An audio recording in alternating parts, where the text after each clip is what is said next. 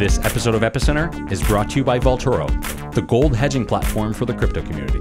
Trade gold to Bitcoin instantly and securely, starting at just 1 milligram. Go to vaultoro.gold/epicenter to get early access to their V2 platform and to start trading. And by Microsoft Azure. Do you have an idea for a blockchain app but are worried about the time and cost it will take to develop? The new Azure Blockchain Dev Kit is a free download that brings together the tools you need to get your first app running in less than 30 minutes. Learn more at aka.ms/epicenter. Hi, and welcome to Epicenter. My name is Brian Crane. And my name is Friederike Ernst. And I'm Sebastian Cudjoe. So we spoke with Stephen Palley today. Stephen has been on the podcast before. He's kind of one of the most outspoken or articulate crypto lawyers, often, kind of railing against some of the excesses in the ecosystem, but very thoughtful. And he was right with a lot of prediction, as we talked about in this episode. So yeah, we dove into some of the current regulatory issues and the kind of landscape. So hopefully you'll enjoy that and get some good strategic insights about where this whole field is going. So before we go into the episode, we did want to cover briefly, last week there was the Cosmos conference, so it was called the Interchain Conversations in Berlin. Sebastian, myself, Sunny, and Meher, so 4 of our 5 hosts, were all at the event. So yeah, Sebastian, there's a bunch of content coming out from that as well, no? Yeah, and I just want to say, I feel like we missed you. We're really sad that you couldn't be there, but I hope everything went well. I was sad I couldn't be there either, but I had unmovable meetings with regulators. Yeah, well, I hope things are moving along on that front. But yeah, I thought it was a really great event. So one thing, I guess a couple takeaways from this event. One is it was great to finally be able to put a face on a lot of these usernames and avatars. And also, I think just like generally connecting with some of the members of the Cosmos team that I hadn't had the opportunity to connect with very much before. One of the other takeaways, and Brian, you can probably speak more to this than I can, but there seems to be a really nice level of cohesion between validators. So effectively, you guys are competing against each other for delegations. But that didn't stop you from organizing a dinner for validators where a lot of them showed up, and there's a lot of very thoughtful and cordial discussions about a lot of the issues that you face and how to solve those and how to get through those challenges in the future. So I think that's like really encouraging that there's this healthy ecosystem where people are open to collaborating even though they're competing against each other. Yeah, totally. I mean, I've been working on Cosmos for 2.5 years, and then it was kind of still there was this Tendermint world before that, and this was the first larger event, so it was long overdue.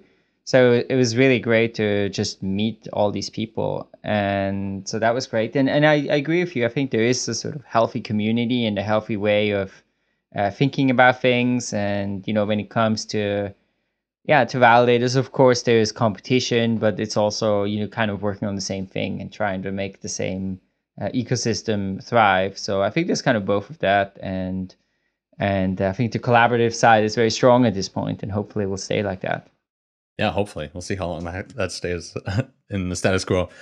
The other thing which was great is to see the level of thoughtful discussion around governance. So atom holders are bestowed with this very and validators with this power to govern the network and implement changes to the network and to the protocol.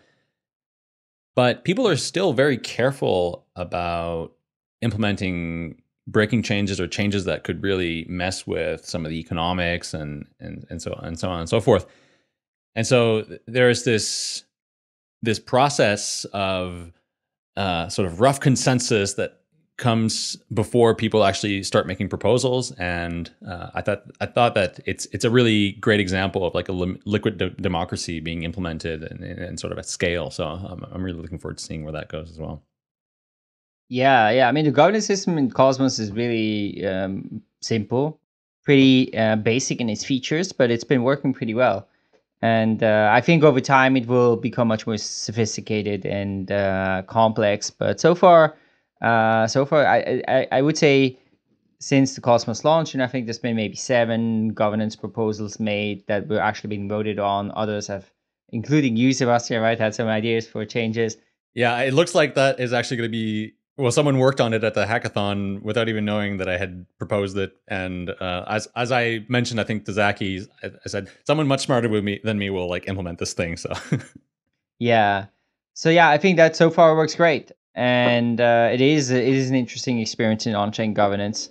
I think it's at least the one I've been most closely involved with and seen. I guess there's some others like Decred that I haven't followed so much, but at least from what I've seen, it's been the one that's been most visibly success so far, even though it's of course a short. Yeah, I'm sure someone from Dash will also let us know that there's governance in Dash. Not to diminish any of those governance models, but yeah. So regarding this bonus content, so if you haven't already seen it on our feed, by this time we would have released 2 bonus episodes. So we did a live recording of the podcast on stage in front of the audience, which included myself, Brian, Maher, and Sunny. And, we talked about blockchain interoperability and some of the challenges there and things like composability and how those different networks are addressing that. So, we hope you'll like that. It's something that I think we'll try to keep doing in the future, future events. Already I've got ideas for DotCon in August. And another session that is also part of this bonus content is a Q&A that I did with Jay at the very beginning of the event, which sort of set the stage and says for the discussions to come. So that's episode 1. And then there's a part 2 of this bonus content, which is your validator panel, Brian. So you did a panel with 4 of the validators and really insightful there. And then part 2 of episode 2 is Sunny's governance discussion, which was very animated, and Sunny came out on stage dressed as a Byzantine general and debated with or organized debates with different members of the Cosmos community on things like plutocracy and should Cosmos enable safer dictatorships and things like that. So it was really fascinating. I'm even more sorry I missed this now. Yeah, that thing was really great. So if you subscribe to the podcast on the main feed or on Spotify, Google Podcasts, or Stitcher, you've probably seen this content already pop up in your podcast player. If you listen through the LTB network feed, content will not be available there. It's only available on our proprietary feeds. So you can just go in your podcast player, look for Epicenter, and subscribe there, and then you'll have access to this bonus content and all the bonus content that we'll be putting out in the future. So with that, here's Frederica and Brian's interview with Stephen Palley. So we're here today with Stephen Palley. Stephen is actually on the podcast before quite a few years ago. He wrote this wonderful article back then, How to Sue a DAO. And that was, when did we have you on? Let me just check. 3 years ago. Exactly 3 years ago, actually, June 13th, 2016. And Stephen has been very articulate in the blockchain space. He's been writing about a lot of legal issues, often quite, kind of critical of the space. So he's been a welcome voice, a contrarian voice at least. Oh, come on, just call me a status shill. You want to. Exactly. And of course, now a lot has been happening, and we recently had the kick actions. And so we wanted to have Stephen on and talk a little bit about that, but also some other regulatory questions. So thanks so much for joining us again, Stephen. It's my pleasure. Glad to be here. So tell us a little bit. So last time we spoke, you were actually still primarily dealing with, I think, insurance and construction law, if I remember correctly. And then you were switching a law firm and you've built a crypto law practice since then. How has that been? So I have this funny law practice where I feel like I've got my feet in really in 3 spaces at this point. One is I've got a very old school, almost 19th century kind of Dickensian practice where I help companies collect money from insurance companies. I'm an insurance coverage lawyer. So I negotiate insurance policies for large corporate clients.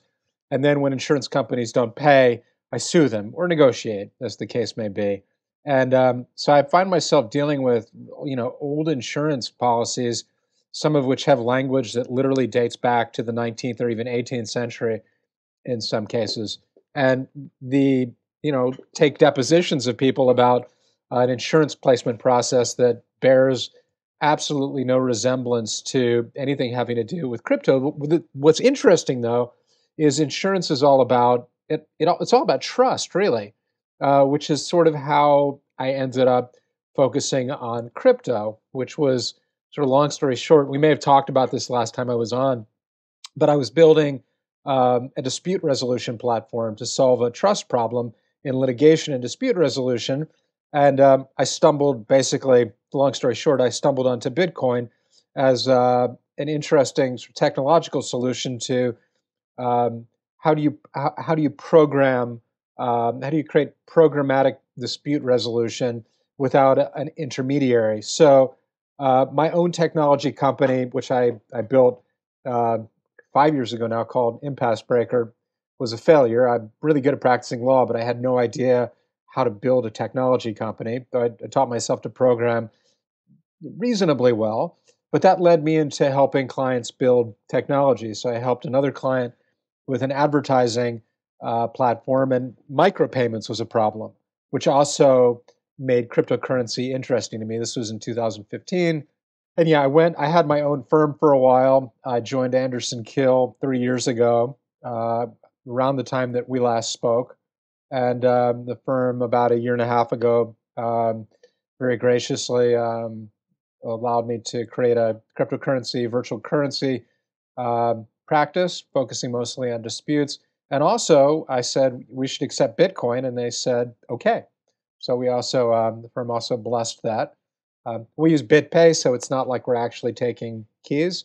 And then for the last, 8 or 9 months, I've been doing a bunch of writing and work with The Block Crypto, which is a wonderful crypto media platform, which I'm sure you're familiar with. So sometimes I feel like I wear a little bit of a journalist platform, which is kind of fun. Journalism is kind of like law, except you don't have subpoena power. And I focus mostly on legal developments in the space. So that's kind of what I've been up to in a nutshell since we last spoke. If you're holding a significant portion of your net worth in crypto, you're probably waiting for your portfolio to moon at any time. But holding crypto doesn't mean you should be irresponsible in the face of volatility risk. That's where Vaultoro comes in. Vaultoro is the leading gold hedging solution for the crypto community. And as a stable asset, trusted for millennia, gold is the perfect long-term hedging solution. And at Epicenter, we've been using Vaultoro since 2014 to protect a portion of our company's assets against volatility. Now, you might ask, why not use a stablecoin, Seb? Which is a great point, and don't get me wrong, stablecoins are great and a real benefit for crypto adoption. But algorithmic stablecoins are still a very new and experimental asset type, and some asset-backed stablecoins have been scrutinized for being under-reserved. With Vaultoro, your gold is 100% insured and secured in vaults deep in the Swiss mountains, protected by Brinks. Every single gram of gold is audited, and holdings are made transparently available on their website for anyone to verify. And most importantly, it's quite literally your gold. You can choose to have it delivered to you at any time. To learn more and to get access to Vaultoro's brand new V2 platform, which includes an interface overhaul and trading in Dash, Litecoin, Ether, and Silver, go to vaultoro.gold/epicenter. That's VAULTORO.gold/epicenter. We'd like to thank Vaultoro for their support of the podcast. There's been, of course, lots of developments in the crypto space. Things are moving quickly. But if you were to give, a very 3-minute kind of high-level take on, in the last 3 years, what do you think have been the most important developments, and maybe developments that have surprised you the most when it comes to crypto regulation and law? It sounds really arrogant, but I'm honestly not really surprised by very much. I think I predicted very accurately that there would be a regulatory crackdown. I'm not the only person who predicted it, but I kind of, at some points, I felt like I was the guy in front of a bar where there were free drinks and food that happened to be laced with arsenic, saying, guys, everybody, like during the ICO boom, was saying, maybe think twice about eating all of that. There's a price you'll pay. But But that all happened rather as expected, and I think we'll see more of that. I think as 2019 winds down and 2020 winds up, that will continue to happen. I have to say, I suppose I've been a little bit surprised at Tezos and how broadly and widely that is spread. In spite of litigation involving it, I didn't necessarily see that. I think it may end up going to show that litigation and regulatory enforcement won't necessarily stop everything. That actually, maybe that particular project has been a little bit of a surprise to me, and it's not necessarily. I'm not making a prediction about value or the market. I'm just noting that it's apparently continuing to thrive, and the technology is. I've heard a lot of accolades, and maybe I didn't see that necessarily coming. Sometimes what's interesting is trying to figure out how litigation and regulatory enforcement will impact something that maybe is centralized in certain ways, but decentralized in other ways. I suppose I've also been a little bit surprised to not see some sort of public enforcement related to Ethereum. That's been a little bit of a surprise to me, but honestly, not that much. The sale itself was at a time when the technology was new. Getting Bitcoin was not something that was easy for folks. I'm not sure everyone quite understood what had happened. I think that the Dow report is almost sort of an inflection point for U.S. regulators, for the SEC in particular.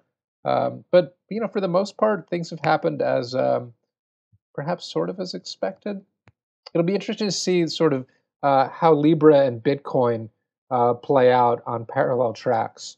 I'm not quite sure what the right take is there at this point. I guess I was also, I think we'll talk about Libra in a little bit more detail. I'm not surprised that there have already been calls for congressional hearings, and I believe one member of Congress has already sent a letter to Libra saying, "Cut it out, cease and desist." It's not surprising that Congress is upset. I mean, Facebook is, it's an organization that doesn't get a lot of love in Congress. I'm a little bit surprised at how fast it came. That's sort of my recent. That's surprising to me. Do you have anything that's surprising to you that surprised you in a positive way? Because all of the things you mentioned are kind of like, I can't believe they kind of got away with it, sort of things, right? It is incredibly cool that you can send value around the world almost instantly and convert it to fiat almost instantly. Take Gemini, for example. Somebody can send you. Brian, you could send me a Bitcoin or Ether, and I'd have it in my wallet, my own private wallet, in let's say 15 minutes. I could then send it to Gemini, and they could wire me money within 2 hours. That's amazing. It's also like, if we want to talk about positive, it's funny you should say that, because a good friend of mine has pointed out to me more than once, people like a bull more than a bear. So like, the advice that I was given was like, your insights are really interesting, but like, maybe try to be like more bullish about things. But I am who I am, and I just like Popeye. It's incredible, literally, that 10 years after the white paper, we're having congressional hearings where people are talking about this stuff. I went to an event at the SEC 2 or 3 weeks ago, and the SEC is fully engaged in and interested in the space. But remember, that white paper is 10 years old, right? And we had an entire day with high-level people at the SEC grappling with the technology, and not just focusing on enforcement, but thinking about how it can be useful. So what got me interested in the space is actually the technology, not the law. I was wearing a technologist hat when I discovered Bitcoin, and I'm still incredibly bullish about the long-term potential of programmable money, peer-to-peer programmable money without an intermediary, without a Swiss foundation. I think that is, I got it when I saw it, and I still think that has incredible potential. I think we've come a long way in 10 years. Was that bullish enough for you? Yeah, that was bullish enough. You said earlier that the DAO report was kind of seen as an inflection point in the ecosystem, and recently the SEC has taken action against a number of projects, most recently against Kick. Can you give us a little bit of background about that? About Kick? Yeah. Sure. So what year are we in? 2019? So in 2017, shortly after the Kick ICO, the SEC apparently commenced an investigation, considering whether or not the tokens that Kick sold were investment contracts and securities under U.S. federal law. It was a fairly long and involved process. It involved testimony under oath. It involved subpoenas of documents. It apparently involved millions of dollars in legal fees. Towards the end of that process, I believe in the fall, November 16, 2018 to be precise, the SEC had essentially wrapped up its conclusion. It sent something to Kick's lawyers saying, we think that we've made a preliminary determination to recommend that the commission file an enforcement action against your clients Click Interactive and the Kin Ecosystem Foundation, alleging violations of a part of the U.S. securities law that require you to register a security with the SEC before selling it to the public. I'm oversimplifying a bit. This was called a Wells notice, and in the U.S., once you receive a Wells notice, you can write a letter back to the SEC, a Wells submission, trying to convince the SEC not to sue you. Kick did that. Yeah, Kick and Kin did that, actually, and apparently it wasn't good enough, at least as respects Kick, and the SEC sued them on, let me get you the date, on June 4th, 2019, in federal court in the Southern District of New York. The SEC filed a lawsuit against Kick Interactive, alleging that it violated the portion of the U.S. securities law that require you to register a security before selling it. It's a pretty long lawsuit, 49 pages. See, I've got my yellow stickies on all of the interesting parts. And, I think, Brian, you listened to a presentation I did last week with CoinDesk. As I said, I was asked about how long this would take. I mean, a federal court lawsuit of this nature and complexity could take 2 to 3 years to resolve. It could take another year or two to go up on appeal, 4, 5, 6 years before we see any sort of resolution. I know that folks with Kick have said they're prepared to go to the Supreme Court. Whether the Supreme Court considers this and decides to reconsider the Howey test, they do have very fine lawyers. The SEC does too. I'm skeptical that this makes it to the Supreme Court, but it's certainly a possibility. But I think one of the questions is this lawsuit going to give us clarity about the law and the application of the Howey test to tokens at any time in the future? I don't think so. Not in the near future, anyway.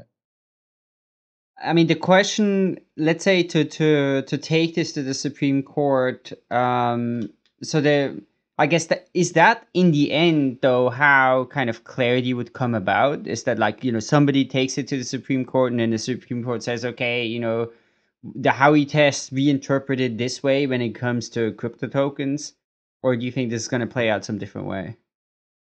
Answering that requires a little bit of sort of framework about how law works in the United States. The Howey test is a test that comes from a Supreme Court case. And there are a bunch of different ways that law is created in the United States. One way is we have judge-made law, case law, common law that interprets statutes. And that's what the Howey test is. But you also have laws themselves. So you have the Securities Acts of the Securities Act of 1933, the Exchange Act of 1934, which are federal statutes. Those are laws as well. Then we have administrative agencies, essentially, like the SEC, which are given authority by statute to promulgate regulations. So you've got statutes, you've got regulations, you've got cases.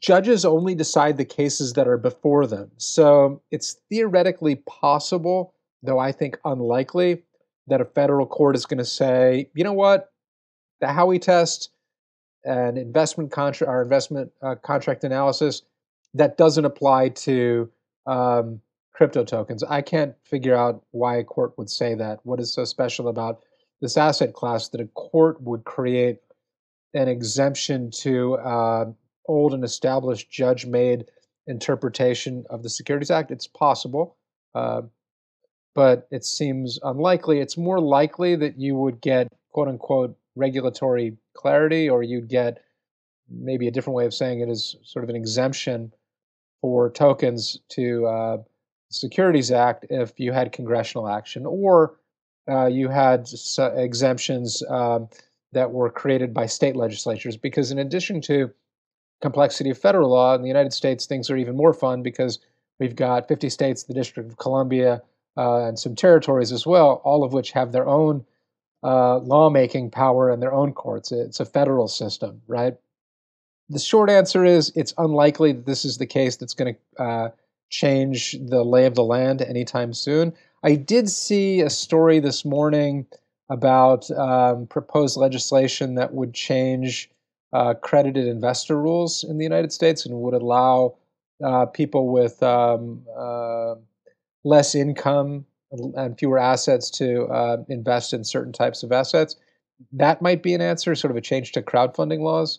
But I don't see the SEC creating a broad exemption for tokens anytime soon. It just, I don't see that as being within their sort of their ambit, or their view of their ambit. Cool. Thank you, Stephen.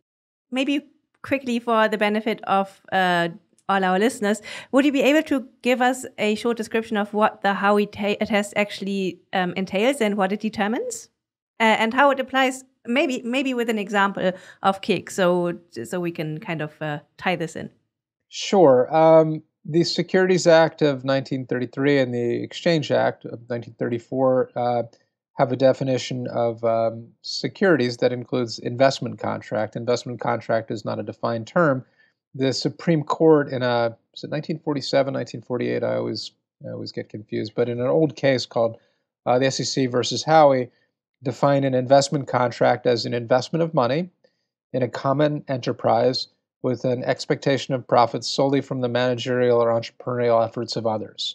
That's paraphrased, but that's the basic idea. So it's a three-part test. Investment of money. Courts have held for some time that an investment, that cryptocurrency can be an investment of money. Money doesn't necessarily mean state-sanctioned fiat. It can be Ether, it can be Bitcoin, it can be Brian coin, right? It could be Palley coin. You know there's a Palley token out there, by the way? It's Pally, something to do with, I thought they were trolling me, but it's decentralized social friendship, something like that. And then the common enterprise is basically a sort of a joint venture, if you will, an agreement to do something together with the expectation of profits solely from the managerial or entrepreneurial efforts of another. There's actually a pretty good explanation of how the SEC views that in this case. Let me see if I can find it.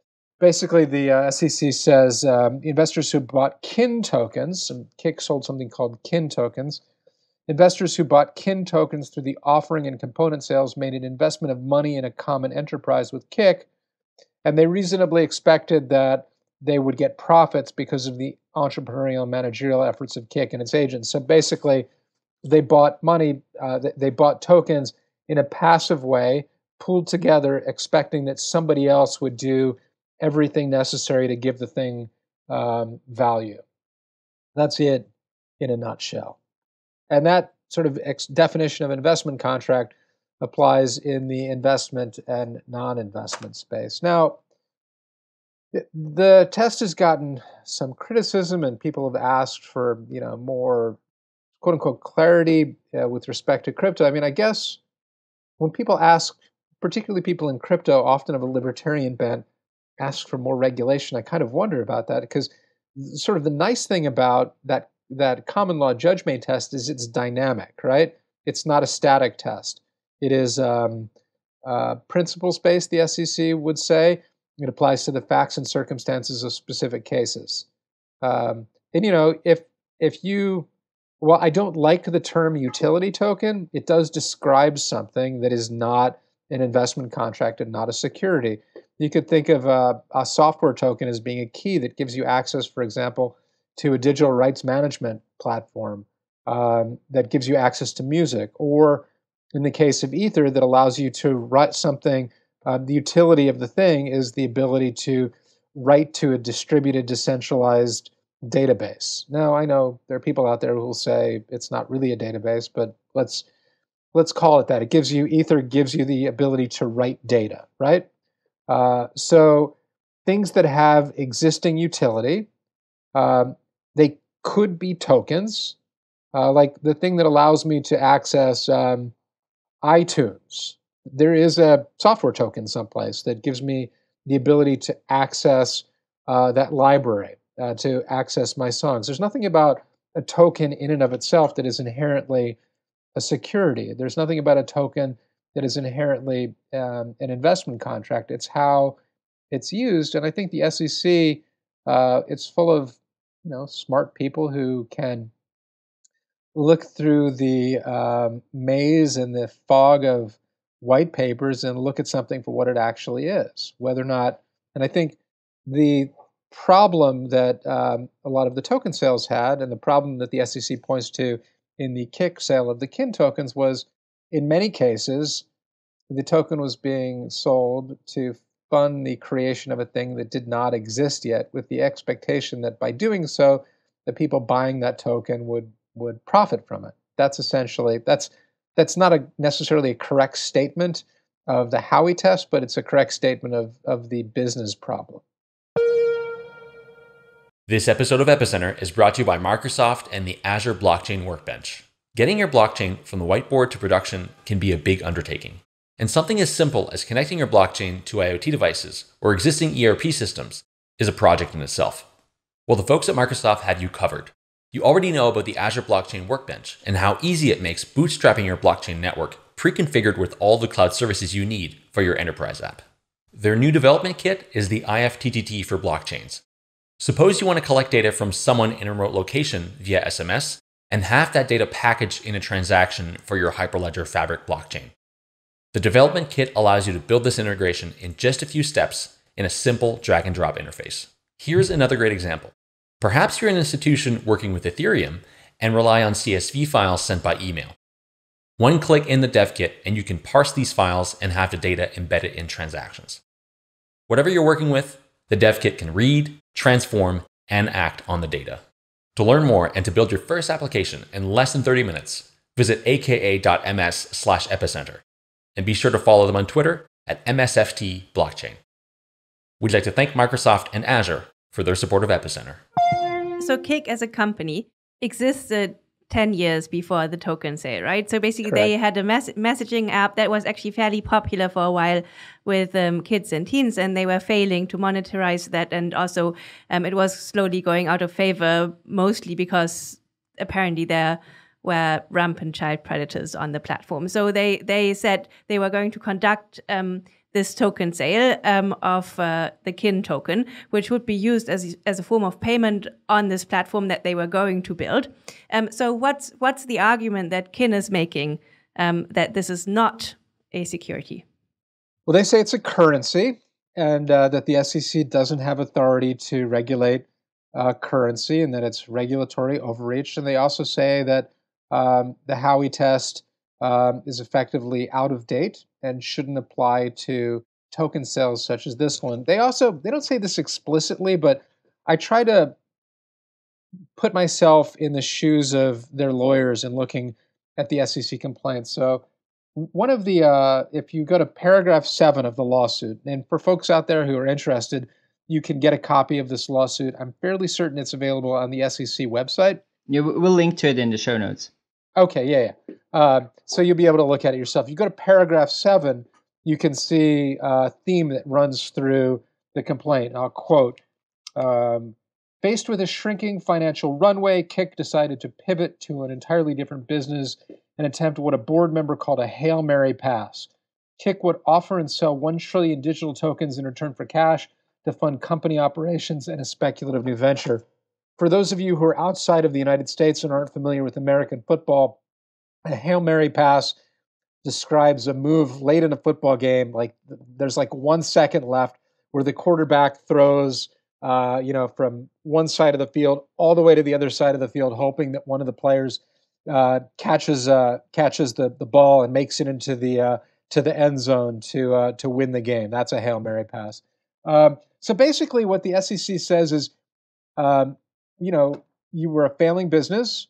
You needed to make money. We've got all your documents. We read all of the emails. It is clear that this was an investment scheme that you womped up using fancy crypto lingo, but basically you were raising money because you couldn't go to capital markets, so you couldn't go back to your investors.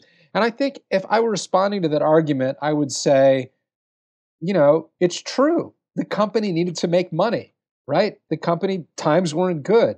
However, just because times aren't good doesn't mean there's something wrong about creating a new product to do better. If that was the case, you'd have to sue every company that was facing hard financial times. What we did, they would argue perhaps, is what we did was what any smart company would do when faced with a difficult financial situation with changing technology. We innovated, right? We pivoted. We built something new. And if you're going to criticize us for falling on hard financial times, that is a false narrative. It's a narrative that is unfair, and it's a narrative that you can apply to anybody. You can't penalize us because we tried to innovate. That's exactly what we did here. That's what I would argue. And, suppose if they're watching, they could steal my argument, right? But it's not a bad argument. Now, the SEC tells what's interesting about this lawsuit is 49-page lawsuit, 46 pages of it are facts or allegations, the story, right? 2, maybe 3 pages of it describe the legal claims. So the SEC is banking on this, on telling a really strong factual story that supports a very, very narrow legal theory. And that's there's something about that is tactically interesting. What is your prediction? Like, how do you think this is going to play out? It's not like from a fact standpoint, like the narrative is not a great narrative for Kik. You also have, where is it? They use the word investment a lot. There's a reference to a Bitcoin meetup where Kik's CEO said people are going to make a lot of money. They talked about getting listed on exchanges. One of the, this is a great quote, and it's probably one of the worst ones. There's an email where a Kik employee admitted to another by email when discussing the lack of guidance they'd received about the crypto stickers. It was a picture of a honey badger holding a boombox saying, "Let's jam." That was, I guess, supposed to be one of the bits of utility, where the employee said, basically, it doesn't really matter. The whole point is to make our legal department happy, not the users, who are actually investors and probably could care less that they got a sticker pack for their $10,000 investment in Kin. Like, stuff like that doesn't look great.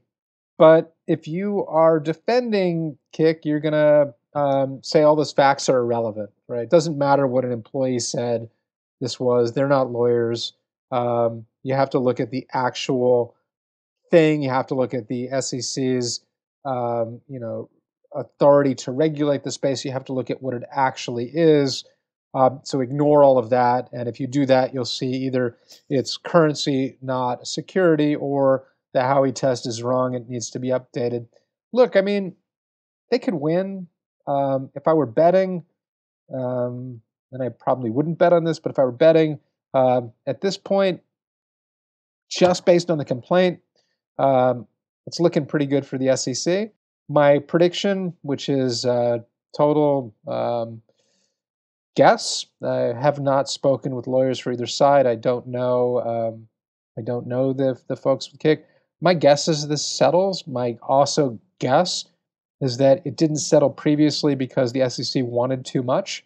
But you also have to understand how this played out. Ordinarily in a lawsuit, if I prepare a lawsuit against somebody, I don't have their files. I don't have their awful emails. I have not taken, I have not examined their witnesses under oath. The SEC already did that. Like for the last 18 months before it filed this lawsuit, the SEC sent out subpoenas, examined witnesses, got all of the files. Then they received Kik's legal analysis in the form of their Wells submission. So what's unusual about this is the SEC already knows the other side's case, already knows the universe of documents. It's unusual for a case to begin that way.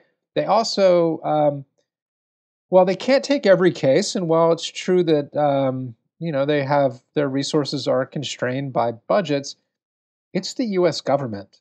The fact that Kik might raise $5 or $10 million or $20 million doesn't matter if the SEC wants to make this a priority. The SEC has a much larger budget and has effectively, basically unlimited resources if it chooses to go after someone. And the fact that they did means they think they've got a really solid case. And this is, by the way, it's a beautifully written complaint. I'm sure that Kik's lawyers will write a beautifully written answer, a motion to dismiss, but it's top-notch legal work.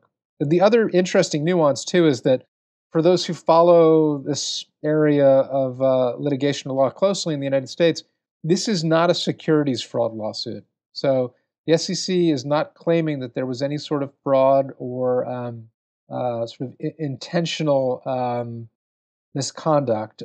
They are saying that this is a security and you had to register. That is a violation that does not require proof of intent. All you have to show is that it was a security and there was a failure to register. Period. Full stop. I suspect the case will settle. I'm guessing I may be wrong. You stated that the SEC in principle has an unlimited amount of money to go after this. So Kik is also unusual for a startup in the sense that they also have a lot of money. So basically, how do you think this would have played out differently if Kik hadn't raised $100 million 2 years ago? Well, there are lots of other companies who raised lots of money in ways that may have violated securities laws. This was a lot of money, and they were pretty public about it, and they said a lot of things in public that I'm sure caught the SEC's attention. My suspicion is that so investigations are private. The SEC does not disclose their existence during the investigatory phase. I suspect that there are scores of other companies some of whom raised more money, some of whom raised less money, who are in the middle of an investigation as well, and who perhaps have looked at this and thought, well, we don't want to be involved in litigation with the SEC for the next 3, 4, 5 years, and are seeing this as an encouragement to settle. They kind of poked the SEC in the eye by saying, we're going to create a fund called, they created a website called Defend Crypto, and they basically told the SEC to come and sue them. So the SEC did. I mean, maybe not the best people to taunt. If you genuinely, I don't know these people.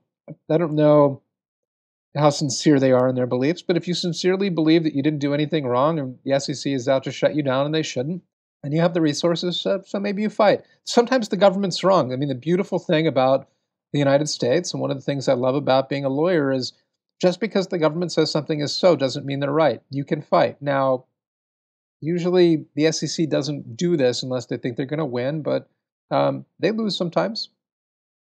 The DAO report came out in 2017.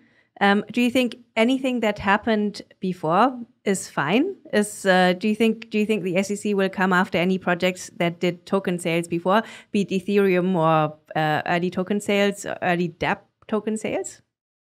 I have no idea. I would be completely speculating. I believe that they cited the DAO report in this lawsuit. I mean, I remember reading also some previous SEC things, and there was always like, we've published a DAO report, we told that this was, and you still went ahead and you did it afterwards. Yeah, I think that's right. I think that's I think that represents a bit of an inflection point. And I mean, I go back to the Ethereum token sale. It really, I don't remember how many people invested at the time, around 10,000. Around 10,000. And you had to have Bitcoin to invest, right? They didn't take anything else. Yeah, Bitcoin. So you had to know how to set up a wallet, how to work with private keys. You had to know how to get crypto. You had to know how to receive Ether. It was highly technical. I don't think it's unfair for a regulator to look at that and say, well, all right, like technically, that looks like it was a securities offering, but the reality is maybe we understand that how gas works, and maybe it was something that was a hobbyist deal at the time. So we're not going to come after you for that. I don't think that that's an unreasonable approach, and some of my friends in the space, may not like that. But I can see how regulator might look at that and say, okay, it was early days. We weren't watching it. Maybe you didn't know what you were doing. I suspect that they probably had some sense, but that's not a conversation I was part of. I do think, however, though, once that report came out, it became harder for people to claim like they didn't know. And the SEC's sort of done this. They've ratcheted up the pressure, and I believe this is the first. There have been some settlements in failure to register cases with a variety of penalties. This is the first lawsuit in federal court. So there are a couple of ways that the SEC can go after you if you violate securities laws. One is they can institute administrative proceedings, which are before an administrative law judge. Basically, it's sort of oversimplifying. It's kind of in front of the regulator, right? The other way is to go to a federal court in front of a federal judge. And the judiciary in the United States is a different part of the government than the regulators are. So this is the first time that I believe they've gone to a federal court in the case of a failure to register a token sale. The other cases have all involved basically orders instituting proceedings. They've been effectively consent orders in an SEC administrative proceeding. So they've kind of ratcheted up the pressure and the sanction and the penalty that they've applied, and this appears to be sort of a next phase in ratcheting up, if you will. So maybe just a final question on the kick stuff. You mentioned that you expect a settlement here, or you think it's likely. What could such a settlement look like? I don't know, maybe not, but you'd have to look at other settlements that the SEC has entered into. In other cases, there'd probably be some sort of requirement of a rescission offer where the SEC would require Kick to give people the ability to sell their tokens back. There'd be a requirement to register, file reports. I suspect, given the fact that they made the SEC file a lawsuit, there'd probably be some sort of civil penalty that would be imposed. So basically, think of it as a fine. They might also require disgorgement or repayment of a certain amount of profits to the SEC. I mean, given that, it may be that the sanction is so onerous that Kick views it as they don't survive if they settle on the terms that the SEC is requiring. That may be an issue that needs to be, that would have to be fleshed out. And obviously, it involves facts that I'm not privy to. Cool. Well, thanks so much. Let's talk about another thing that's this often discussed but highly confusing when it comes to the the SEC's approach, which is that they've said that Ether sale was basically a security, but now it's not a security, and at some point this thing became not a security, and I think they used the term sufficiently decentralized at some point. Now with Kick as well, right? They're not saying that the token today is a security, so it's kind of unclear whether they consider it to be a security today. But I think it's been the kind of premise of all of these people using the SAF to raise that, okay, it's a security, but then at some point it launches and it won't be a security anymore. So how do you think that's going to play out? Like, first of all, do you think there is going to be this process of, going from security to not security? And how are we going to know when what is what? So I don't think the SEC has ever squarely said in anything that is official that Ether is or is not a security, or that the token sale was or was not a securities offering. There have been some.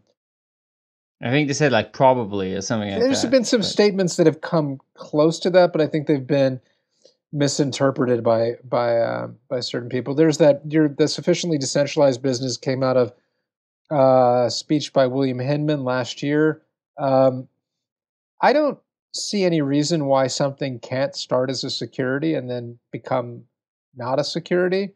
Um, I certainly think that is possible in the case of Ether. It doesn't, to me, look like it is a security at this moment in time.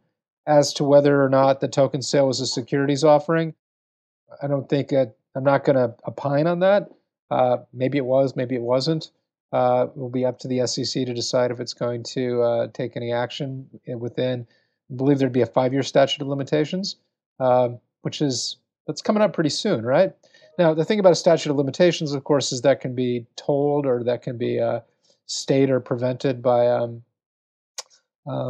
private agreement. I think that this sort of latest round of enforcement activity and some of the recent litigation makes it difficult for people building new platforms to sell tokens for things that do not yet exist. Sort of bottom line, it creates a layer of complexity that's difficult in the United States. I don't know if that really answers your question, but I guess I would say if you want to use a token, like build a platform, sell the token. If you want to raise money, raise money. Can you raise money by giving people a promise to receive tokens in the future with the expectations that the tokens may not be securities? I suppose so. I mean, talk to a good securities lawyer. And by good securities lawyer, I mean somebody who will tell you if you're wrong. What you don't want is somebody who's going to just bless what you're doing because you're paying them a lot of money. You need to talk to somebody who's willing to get fired for giving you candid advice. I like my good friend Lewis Cohen, who's actually somebody I'd recommend that people consult with if they're thinking about engaging in one of these transactions. He made a really interesting point in that CoinDesk thing that we did last week, and he's made it on Twitter, and I've had conversations with him about this. What he's pointed out is that in other jurisdictions, token sales are governed by, you don't have securities regulators looking at them. The laws that tend to apply are consumer protection laws. And that's sort of an interesting model to think about if you're trying to find alternative ways to regulate these transactions or to ensure consumer protection in the United States. So it's more of a policy issue than a what can I do now? I guess what I would say is if you're selling to people tokens with a promise of future utility, that is a securities issue that needs to be pinned down. I never liked the SAFT model. It seemed confusing to me, but I don't do transactional securities work. So those are not things that I ever necessarily blessed. But I certainly don't see any conceptual reason why something can't start as a security and become a non-security. That doesn't answer the question of what happens if, let's say, you sell a token that is an unregistered security. It becomes a non-security. You still have liability for the unregistered securities offering. That's sort of a fundamental existential question and problem. And I don't know why anybody would want that. You said that in other countries, regulators concern themselves more with consumer protection, whereas the SEC is mostly concerned with investor protection. Yes. Do you think this is a distinction that should be removed? Do you think the Howey test is still applicable or sensible? Should it be replaced? And if so, by what? Because basically, if you look at things that the regulators let people do, despite the fact that they are universally agreed to be bad for you. So, for instance, just go take out a payday loan or something. That's not forbidden. And it's heavily regulated, but sure, yeah. Yeah, it's heavily regulated. So you said that in other countries, regulators concern themselves mostly with consumer protection as opposed to investor protection, like the SEC does. Where do you see the difference between the two? That's an interesting question. So if your focus is consumer protection, you might not have the same sort of limitations on who is able to put their money into a project. You might not have income requirements or sort of asset holdings requirements. You might focus more on avoidance of fraud, as opposed to limiting who is able to participate in the funding of projects. Now, we do have obviously active consumer protection regulators in the United States, both on the federal and state level. So you've got the FTC on the federal level, and on the state level, you've got similar regulators, and you've got state attorneys general who enforce unfair and deceptive practices laws. So some of those actually include carve-outs for securities, for investment-related claims. I'm not sure if that answered your question, but I guess the question would be like, can you protect consumers by applying a framework that doesn't require you to decide that a token is or is not a security, and rather focus on sort of overall consumer protection? Now, I guess from the SEC perspective, one of the ways that they achieve investor protection is by requiring not exactly transparency, but disclosure, right? The reason why you have to file quarterly and annual reports, for example, or other reports with the SEC is so that your investors can understand what sort of the material facts about an enterprise and what risks are that are related to the investment. I guess the question would be, is there something better about doing that within the framework or rubric of consumer protection laws as opposed to securities regulation? So I guess what I'm getting at is there's many products that consumers can readily engage with. Sure. That are difficult to understand and may lose you money, and people are still entitled to engaging with them. So they can go to a payday loan service, or or people can take out a loan against their credit card. Or you can smoke cigarettes. Or you can smoke, yeah, exactly. Or you can smoke cigarettes. Whereas investing in securities is not only something that can be difficult to understand, it can also be something that is immensely lucrative. So in a way, it could actually be seen as locking people out. Right. So the answer might be, look, we don't want to lock people out. We want to protect them against fraud. And in order to broaden the pool people who can participate, maybe by putting $25 or $100 into a project, we don't want to rigidly apply securities laws. So we'll look to consumer protection laws instead. I suppose that's a possibility. For that sort of change to happen in the United States, you're talking about years of lobbying. And, sort of in the broad scheme and scale of history, that's hardly an impediment to change. It may take a little bit while longer than people would prefer. So one of the interesting things is, of course, to look at the U.S. also in the kind of broader context of the technological change and the regulatory landscape and the competition there. We've seen a bunch of things recently, including U.S. exchanges like Bittrex and Poloniex, like delisting a lot of coins for Americans, and Binance has shut down Access and some other ones. At the same time, we have new decentralized exchanges that, still at this point, maybe usability and volume is pretty low, but probably in a few years, that will be a real alternative. So how do you think the US regulators are going to deal with, one, the international pressure and competition, and two, just ways like decentralized exchanges to circumvent their rules? I don't think the SEC will care necessarily that offshore exchanges are freezing Americans out of the ability to buy certain tokens. I don't think that that's anything they are particularly concerned about. If there's a desire for American investors / consumers to have access to other sorts of asset classes, that's something that probably requires legislation, or either specific legislation or legislative pressure. on agencies. As far as decentralized exchanges, so I went to this thing at the SEC. It was sponsored by FinHub. It was almost 3 weeks ago now. Time flies.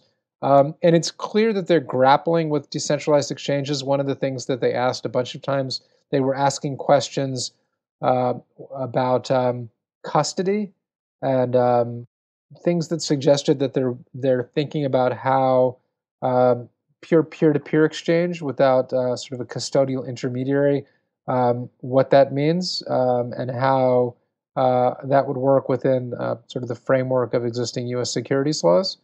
I thought that was interesting. It's certainly something that they are aware of, familiar with, and thinking about. But I will say that just because you call something a DEX doesn't mean that it is. And we know that that's their view because they shut down, in effect, a DEX 6 months ago in the United States. I can't remember the name of the exchange, but just because you call it a DEX, like if it's a DEX in name only, but there's really just a guy or a company in the middle, they will view that as, potentially, I suppose, a broker dealer, but someone who is acting in an intermediary capacity. Sure, that was Ether Delta, and I mean the argument there was exactly right that it's sort of a DEX, but not really that decentralized. So there's still this guy we can go after, and that's of course what you exactly expect. But then there will be DEXs that are not like that, right? I mean, I think already there are some like Uniswap or like DutchX that are pretty genuinely decentralized. So they're basically so they're matching engines basically. So Uniswap basically has almost like a smart contract that you can kind of like trade with. So it has kind of a reserve of assets, and then it always has a price, and you can basically exchange one asset for the other. But there's no order books. There's no kind of off-chain entity that has to like match trades and something like that. So there's no way to really shut that down. There's no custody then. There's no custody, but there's no custody. Ether Delta also had no custody, but Ether Delta, I think there were still third parties that matched trades. And they earned a fee. They had a centralized order book. I mean, this is also true for Uniswap and truly decentralized exchanges. They also take a fee, but they neither have custody nor maintain any sort of order book that matches trades with each other. Well, the SEC is paying attention. I mean, that's probably the most, maybe the most prescient insight. If folks are working in this space and they're doing anything that looks like they are helping, they're either selling securities, selling something that looks like a security, or helping facilitate trading of securities, talk to a good securities lawyer, someone who handles transactional securities work. That's not an advertisement for me, by the way. I don't do transactional securities work, but call my buddy Lewis Cohen. He's quite good, and there are plenty of other lawyers out there who do that as well. But I think the lesson that I take away on the transactional side is just because it's new technology, just because you call it a DEX or peer-to-peer, it doesn't mean that sort of traditional securities laws don't apply. It's a good idea to ask. And by the way, just because you're doing something on blockchain doesn't mean that a regulator can't figure out who you are. So there's another topic we wanted to talk with you, and I think it's a very interesting and novel topic, and of course everyone's been paying attention to it, which is that Facebook is launching its coin now. I mean, it's been kind of known for a while, but now there's details, Libra, and there are interesting structure there, and of course there will be interesting regulatory and legal issues. So what's your take on Libra? So I guess Facebook would probably say it's not really Facebook that's launching it. But everybody in the world seems to think that it is. It was kind of their concept, right? And they created an association. I believe it's going to be in Geneva, right? Is where the Libra Association is, the Libra Foundation. You guys are in Switzerland, right? I'm from Switzerland, and actually I am in Switzerland at the moment. Yes. So like Geneva, not Zug, is interesting. Are the restaurants better in Geneva? That's what I heard.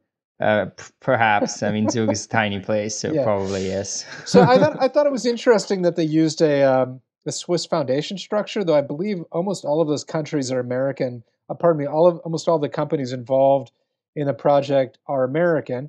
So there are two takes. One is Facebook sees that there's something really useful about being able to use money in app, right? In China, I haven't been. My understanding is if you want to pay for something, you've got to use is it WeChat? Basically, you can't. It's difficult to use fiat. So there's like a huge business opportunity. By the same token, no pun intended, Facebook has to look at it and think, if we try to launch our own money, everybody is going to come down on us hard. We're going to have huge regulatory risk. How do we get these rails? How do we get a payment rail and sort of cash within our app? How do we get consumer acceptance without taking on all of that risk? Well, let's get other people who are involved in the space, including Visa and MasterCard, who've got relationships with merchants so they can socialize this with merchants. How do we create something that gets rid of some of our regulatory risk and also maximizes the ability to get people to accept this? Because, peer-to-peer micropayments, one person to another, in-app that is connected to money that you can actually use to buy stuff, it's an incredibly powerful idea. Whatever you think of Facebook, it is technology that makes sense. And these are also, whether or not you use Facebook, whatever you think of the company or the companies involved, it is a massively scalable stack that is international, that is always on, that billions of people use. It's and I don't think, one of the first things that happened was there was an immediate call for congressional hearings. I understand in Europe there's been some governmental regulatory pushback as well. I got to believe that they saw this, predicted it, and are prepared for it. I have no idea if it's going to launch and be successful, but these are companies that have a massive amount of money, aren't scared of testifying in front of Congress, and have really powerful tech. And most people, I think I pointed this out in some tweets a couple of days ago, most consumers don't really care that these companies aren't looking out for them and abuse or use their data for profitable purpose. So I think it's a mistake to understate the likelihood of their potential success. I also believe that because they have an incredible amount of money, they can work through some of the legal issues. You've got money transmission issues, you maybe have securities law issues, you've got consumer protection issues, but they've got armies of lobbyists and lawyers, and they've got companies that can, one of the key links is being able to socialize this technology with merchants. And Facebook and Visa, man, they can, having them involved is pretty brilliant. Yeah, for sure. So I think it can't be understated how much money is behind this. So if you look at Facebook alone, Facebook's cash reserves exceed the Ethereum ecosystem by quite a lot. So basically, if you take the market cap of Ether plus all tokens that live on top of Ether, that's still less than Facebook actually has in cash reserves. So yeah, there's a lot of money behind this. So what do you think is the motivation for Visa and MasterCard to partake in this? Because currently they take to the tune of 2 to 3% per transaction, right? So do you think that will carry through to this global coin model, or do you think they have just realized that they won't be able to bank on that forever? All they had to do was pay $10 million to involved, and for companies of that size, it's nothing. They find it in their sofa. It's just not. It's not real money. It's probably worth taking a look at. It does seem like it does feel like the future. The ability, micropayments on Facebook. Why would you not be willing to take a look at that if you're MasterCard or Visa and to experiment? They also have had, MasterCard and Visa have had some litigation over payments and fees. They believe there was just an antitrust settlement in the last year for about $6 billion by merchants against, was it MasterCard or Visa or both? I don't recall. So part of it is, I'm just sort of conceptualizing the idea in my own mind. Part of it is, can you create an offshore foundation that allows you to build rails you can monetize, while at the same time laying off the regulatory and legal risk to that association? So can you have your cake and eat it too? I think that business problem for enterprises associated with public blockchain is you don't have control over software development. You don't know the quality of the data that is being incorporated into the block. So if you're running a node, you don't know what it is that you have. So I've been curious about the willingness or ability of enterprises when they really think about the risk to participate in a public blockchain ecosystem. It's not a question of sort of the utility of Bitcoin either, by the way. It's a question of how do Fortune 500 companies look at risk. This is a way, I understand it's also not, strictly speaking, necessarily a kind of a traditional blockchain data model. I haven't dug into those technical details yet, but this is sort of a way to, if you think of Bitcoin as answering a question, how do we send money quickly? Or maybe Ethereum, how do we create sort of programmable money? If you think about sort of generically the question of how do we send money quickly over borders without significant fee? It sort of answers that question. And, the ability to do that within WhatsApp is, it's massive. Having a wallet that is a cash equivalent that doesn't have any exchange rate risk, if you can do that, it's a huge win. I don't know about the antitrust scrutiny or competition scrutiny that this will face by regulators, but if you can thread that needle, it's a huge win. If not, the investment at this point is immaterial to the folks who are involved. I don't necessarily buy that sort of meme of we want to bank the unbanked. I think it's if you want to be cynical, it's a cynical use of a meme for profit-taking companies. Maybe that's what they really want to do, but a lot of the unbanked don't actually have money to begin with. So I guess the question is, does creating this unit of exchange make it easier for people to make money doing certain things? Maybe. Oh, absolutely. I think it would be very interesting to see, to see kind of what the regulatory issues that brings up and how this also will contrast with, pure blockchain projects, because probably they will be quite different. Thanks so much for joining us today. It was great to... It's my pleasure. Enjoyed it. Yeah, to dive into these things. And yeah, we'll look forward to keep following your work. And of course, this is a topic that we'll keep on giving. And I'm sure we'll be still speaking about it 3 years from now as well. Sounds good. Speak to you in 3 years' time, Stephen. All right. We release new episodes of Epicenter every week. Click here to subscribe for hundreds of insightful interviews with some of the leading minds in blockchain and crypto. You can also listen to the audio version of the podcast on iTunes, Spotify, Stitcher, and other podcast apps. Click here for a full list of places where you can listen. Thanks for watching Epicenter, and we hope you'll join us for our next episode.